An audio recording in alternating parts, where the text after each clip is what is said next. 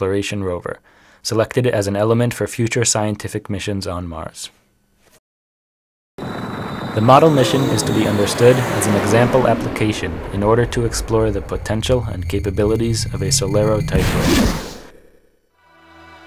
After landing and deployment, the SOLERO needed solar power.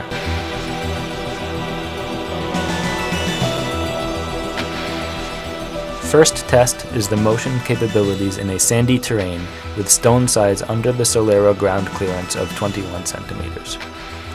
SOLERO has no difficulties to overcome this obstacle if the stone edge is under or equal to 90 degrees. The maximal hole the SOLERO can get down is about the rover height of 40 centimeters. The spring-suspended fork does not have enough force to maintain the back wheel on the ground. This stability loss can be avoided with a semi-active fork. When the SOLERO reaches the desired area, the scientific mission can be performed by docking the payload cab on the desired target. The motion of the 2 degree of freedom payload cab is infrared remote controlled. The payload cab can accommodate instruments like a mirocam, an